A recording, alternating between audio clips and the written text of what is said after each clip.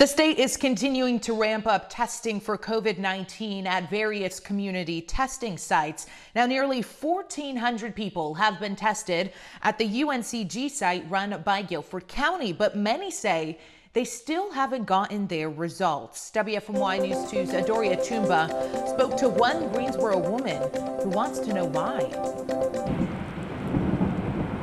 68-year-old Hilda Reed said that she went to the UNCG parking deck location for the COVID-19 test on the very first day, but nearly 2 weeks after that, she still has no results and is wondering if it's still safe for her to come out of quarantine just yet.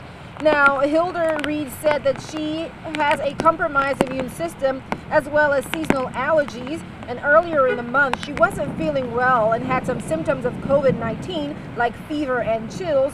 And when she went to take the COVID-19 test on May the 5th at UNCG, she was told that the results would be back within at least 3 to 5 business days.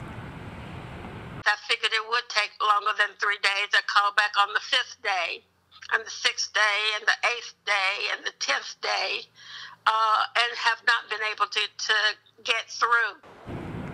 And 13 days later, she says she is feeling slightly better, but she still doesn't have the test results. She also doesn't know if it's safe for her to return to interacting with her family at home.